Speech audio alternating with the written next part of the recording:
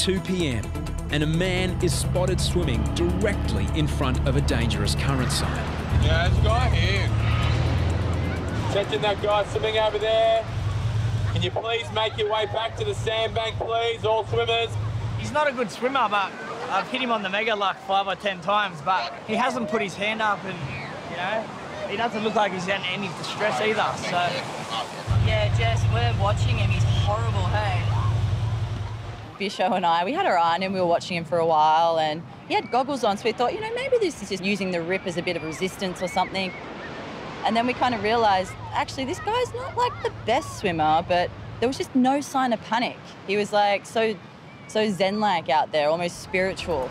Need a hand, just put your hand up, we'll come out and get you. He's waving, I think, Jess. It might be in me. And Nicola's going to go out now. People who ignore the warnings cause lifeguards the most frustration.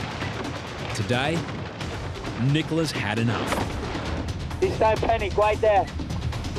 Nicola has already rescued dozens of people who've ignored her warnings.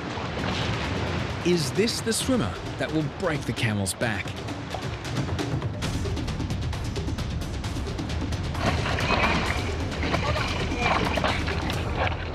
The man struggles, not only to breathe, but also to chant. Hare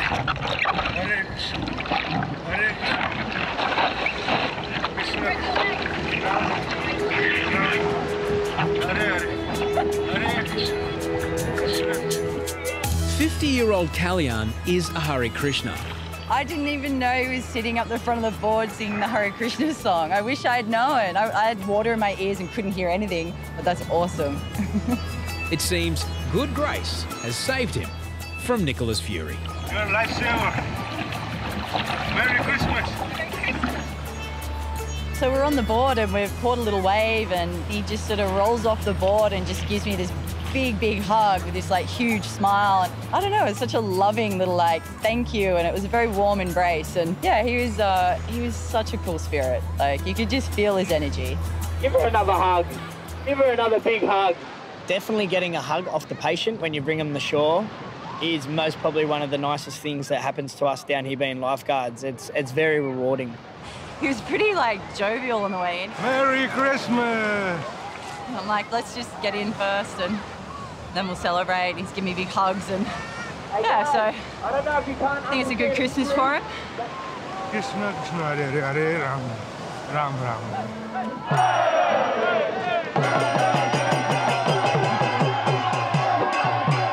On the hill, a special celebration is underway. Kalyan is celebrating that he's still alive. Thanks to the lifeguard, thanks to Krishna, thanks to Christmas, thanks to Jesus, thanks to everybody. Thank you too. Merry Christmas.